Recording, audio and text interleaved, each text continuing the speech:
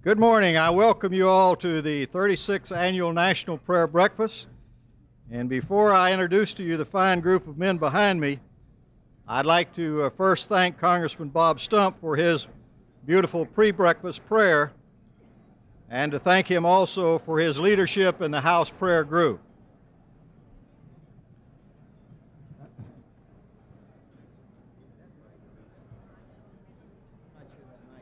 They're telling me that it's not on. Somebody turned it on for us remotely.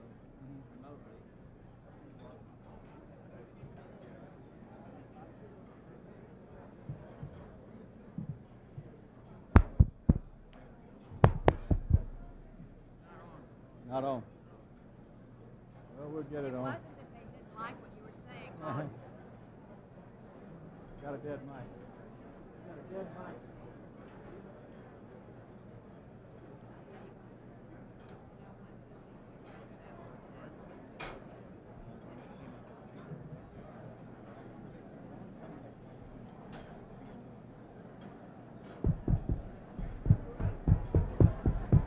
Think it's on? Good morning. Good morning. Good morning. I don't think so.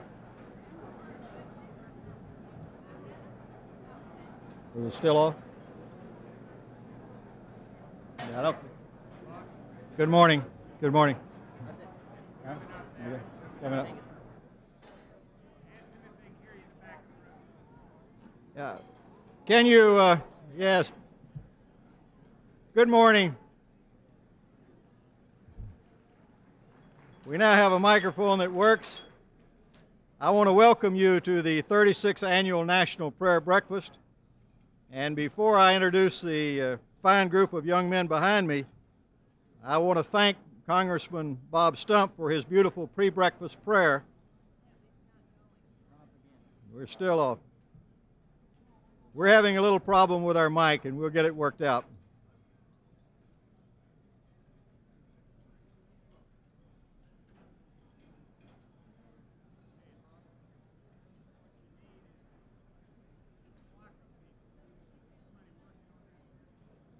I assume they are. The what?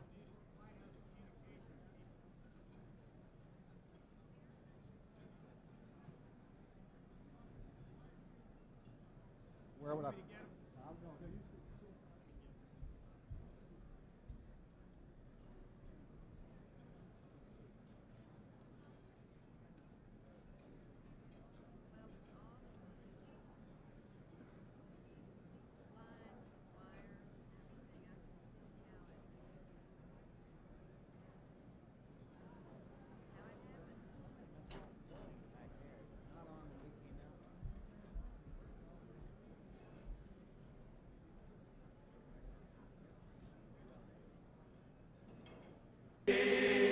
Hosanna to the Son, Hosanna to the Son, Hosanna to the Son of David.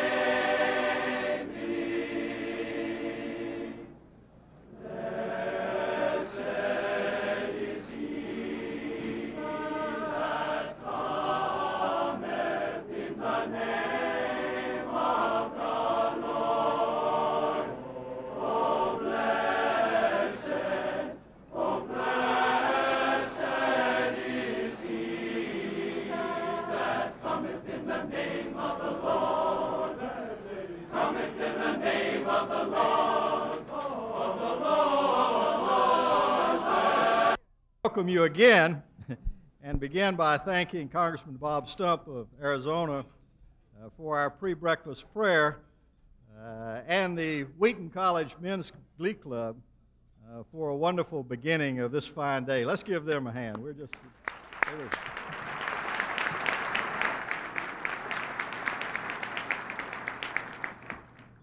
For our opening prayer, I want to present Admiral William J. Crowell, Chairman of the Joint Chiefs of Staff, a man whose distinguished career spans from as a young naval aide to President Eisenhower, and President Eisenhower was our president at our first National Prayer Breakfast, to hold the highest job in our military, but also a man who has always recognized a need for prayer and divine guidance. Admiral Crowell.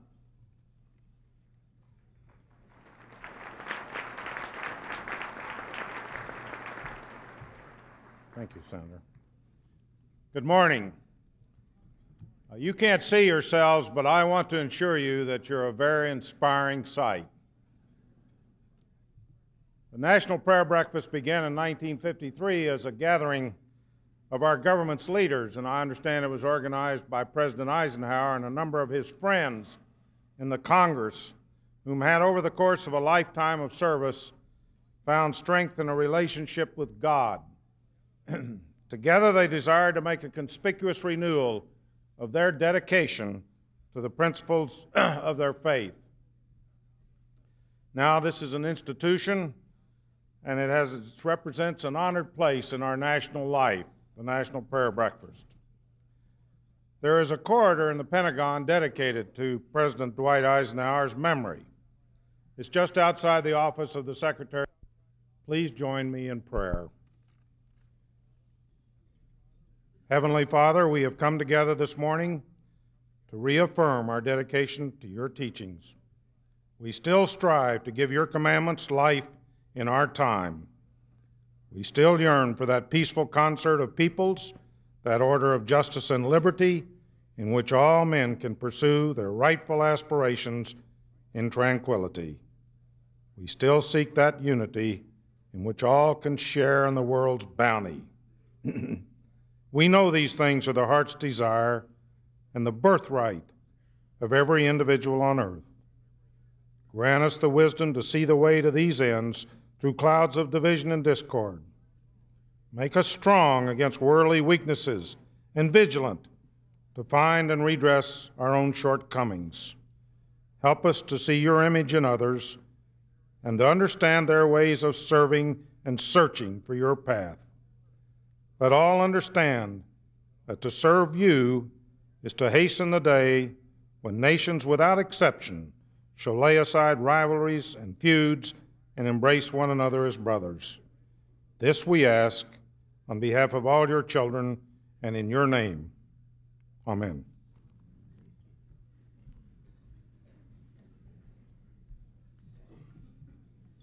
Now, if you will allow me to introduce a few people who, although they do not appear on your program, are very significant to all of us, especially those of us at the head table. And if you will stand as I introduce you, from my left, Shirley Crowell, the wife of Admiral William Crowell. Ms. Crowell. Bill, together with Ellen, his wife, have been Senator Bill Armstrong.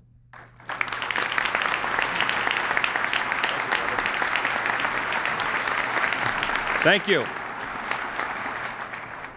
Lawton, thank you for your generous words, far more than I deserve.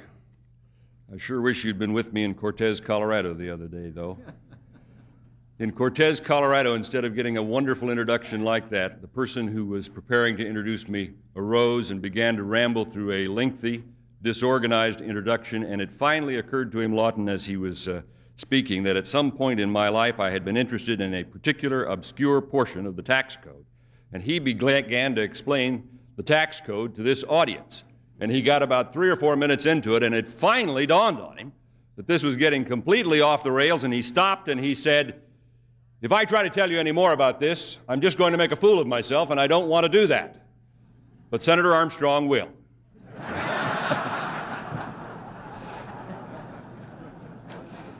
Thank you, Lawton. Thank you, ladies and gentlemen, Mr. President, Mrs. Reagan, Mr. Secretary, Admiral, distinguished guests, my colleagues. What a great morning. I don't know about you, but I'm excited. This is a very, very special time for Ellen and me, and I really believe for our country and for all of the nations that are represented here this morning. And I want to join my colleagues in welcoming you to this unique gathering in a spirit of friendship, in a spirit of brotherhood, and in the spirit of Jesus Christ. As I look out into the audience, I see so many distinguished lawyers. I almost hate to bring up a legal issue, but I can't help recalling a particular lawsuit. It wasn't, Howard, it was not a great issue of constitution.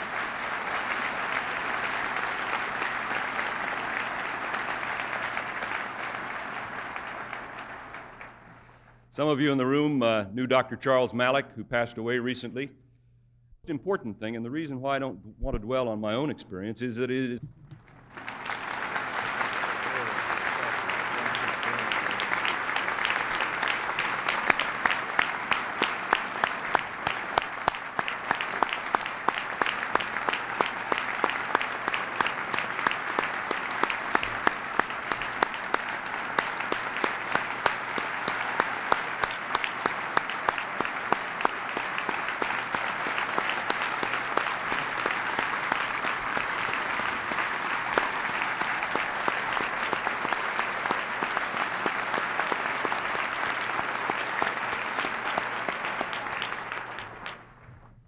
wonderful, wonderful message. Mr. President, this is the 8th prayer breakfast that you have participated in. And in the 36 years of this event, no president and his lady have been more faithful in their participation or more helpful in all of the events surrounding the breakfast, the meeting and the greeting and entertaining of our foreign guests and dignitaries than you and Mrs. Reagan. And we wish to extend to both of you our sincere gratitude for that. And now I present to you the President of the United States.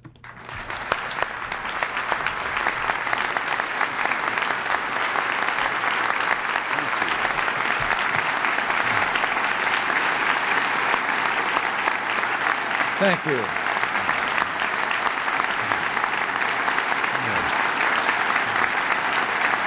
Thank you very much.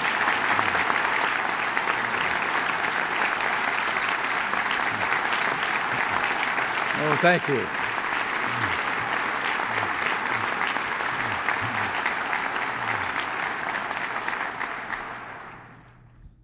Thank you, and thank you all very much.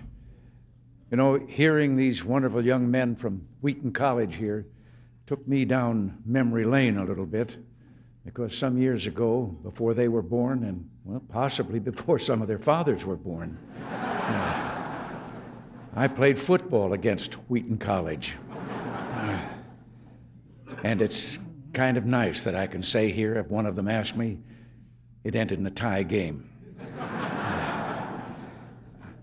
At the risk of sounding facetious, I just want to say here in this room, when, as has been so eloquently stated by the people who've spoken already about the uniqueness of how all of us, and from so many different heritages, have come together here in the name of that one man. I have long been unable to understand the atheist in this world of so much beauty. And I've had an unholy desire to invite some atheists to a dinner and then serve the most fabulous gourmet dinner that has ever been concocted. And after dinner, ask them if they believed there was a cook.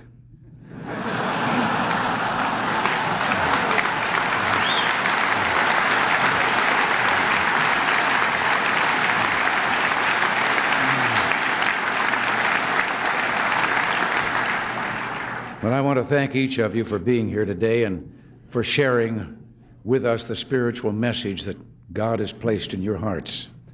God's love shines through every word. His truth is the ultimate power source, and it's always there.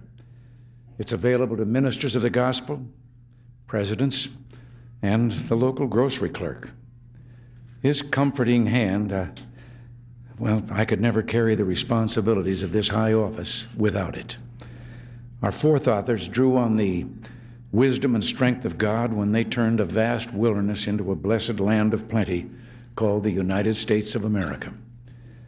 God has truly blessed this country, but we never should fall into the trap that would detract from the universality of God's gift. It is for all mankind. God's love is the hope and the light of the world. Recently, a letter found its way to my desk, I'm pleased to say, and in that letter was a copy of a prayer. It was sent to me by a woman who had lost her husband in World War II.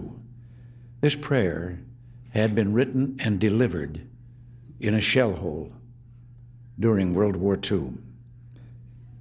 It read, "Hear me, O God, never in the whole of my lifetime have I spoken to you, but just now I feel like sending you my greetings. You know, from childhood on, they've always told me you are not. I, like a fool, believed them. I've never contemplated your creation, and yet tonight, gazing up out of my shell hole, I marveled at the shimmering stars above me and suddenly knew the cruelty of the lie. Will you, my God, reach your hand out to me, I wonder? But I will tell you, and you will understand. Is it not strange that light should come upon me, and I see you amid this night of hell. And there's nothing else I have to say. This, though, I'm glad that I've learned to know you. At midnight, we're scheduled to attack, but you are looking on, and I am not afraid. The signal. Well, I guess I must be going. I have been happy with you. This more I want to say. As you well know, the fighting will be cruel, and even tonight I may come knocking at your door. Although I have not been a friend to you before, still, will you let me enter now when I do come? Why, I'm crying, O God, my Lord. You see what happens to me. Tonight, my eyes were opened. Farewell, my God. I'm going, and I'm not likely to come back. Strange, is it not? But death I fear no longer. And he did not come back. This prayer was found on the body of a young Russian soldier killed in action in 1944. I also received some letters, 5 letters in fact, from Russian soldiers in Afghanistan who had deserted their government and their army. Each one of them wrote a letter to me, and in that letter revealed their belief in God, and that they had deserted not out of fear of battle, but because they could not carry out the unholy orders that had been given them. And just last week, one of those 5, we did get them out. Their plea was for sanctuary. One of those 5 was in my office, a handsome young man in his early 20s. And it was evident, and not from only from his letter, but from his words, that when he was thanking me for what we had done, that he believed in God. And I asked him how much of what he felt, how much religion did he believe there was in his own country? And he said, well, among young people like myself, it is spreading fast. So I know with all of us here and brought together, as we've been told so often to this morning, in his name, I just thank you. God bless you all.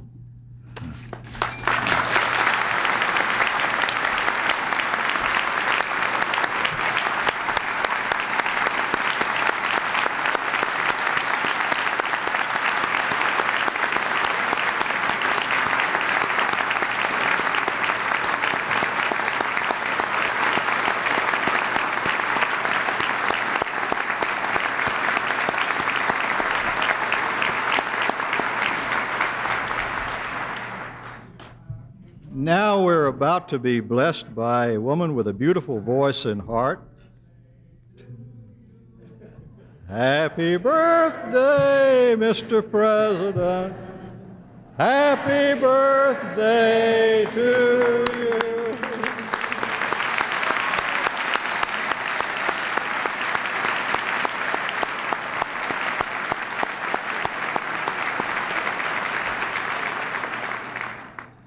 And now we're about to be blessed with a woman with a beautiful voice and heart.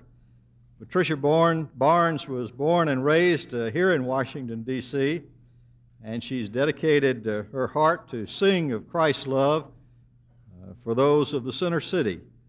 She often sings for the benefit of the homeless and the needy and for those in prison. Today, as Pat sings, "Great is thy faithfulness," we are reminded of Christ's abiding love for each of us, and singing the closing song and then leading us together in one stanza of Amazing Grace, Patricia Barnes.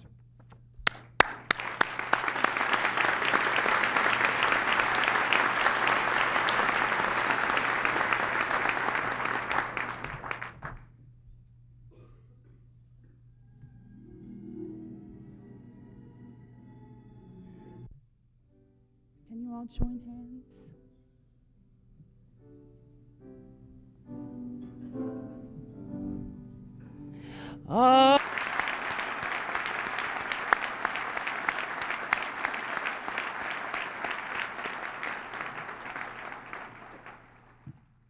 We've been so especially blessed this morning with many special guests, many godly men and women, and coming to close us with a few words of prayer is a man that's known to all of us.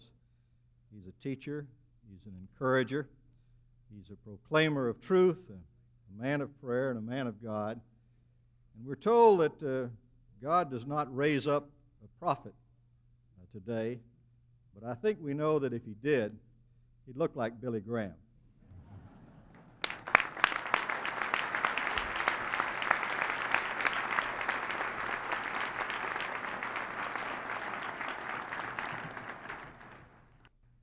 President Reagan, Mrs. Reagan, Senator Childs, Senator Armstrong, distinguished guest. It's been my privilege to be here at every prayer breakfast since the very beginning, except two, and that was when I went out to speak to troops when they were fighting out in other parts of the world. And I was here that first one, and I think I've given the message here about 12 or 15 times, so I've been a part of this prayer breakfast, and now I've been here so long, they don't know how to drop me. And so I'm here again. But of all the prayer breakfasts that I have been to, this one, I believe, has honored Christ more than any that I can remember. And I keep saying that.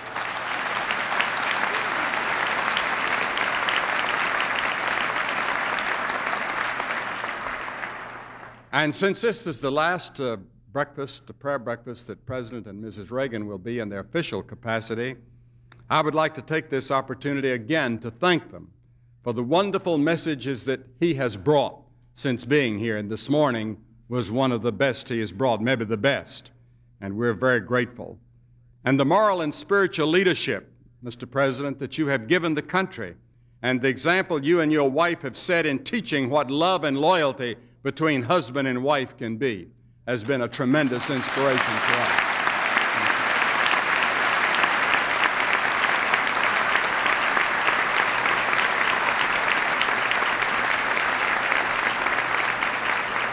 And Mrs. Reagan, I want to thank you for the many projects you have instigated, and especially your emphasis on fighting the terrible evil of drugs in this country.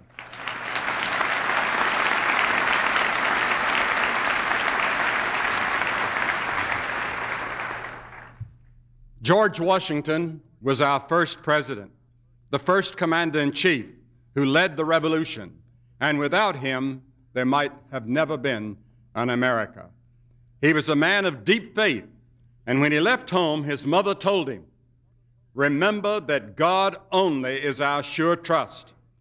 My son, neglect not the duty of secret prayer." He never forgot her words, and as a young man, he began to keep a little diary in which he recorded his private prayers. And in that little volume, he wrote these words: "O most glorious God, I acknowledge and confess my faults and sins. Direct my thoughts, words, and work. Wash away my sins in the immaculate blood of the Lamb, and purge my heart by the Holy Spirit. Daily frame me more and more into the likeness of thy Son, Jesus Christ. Thou gavest thy Son to die for me, and hast given me assurance of salvation. Upon my repentance and sincerely endeavoring to conform my life to his holy precepts and example." We've heard this morning that same message that George Washington wrote in his little book, because George Washington and some of those early founders of America were firm believers in the gospel of Jesus Christ and the fact we need to repent of our sins and turn by faith to him, and they did that.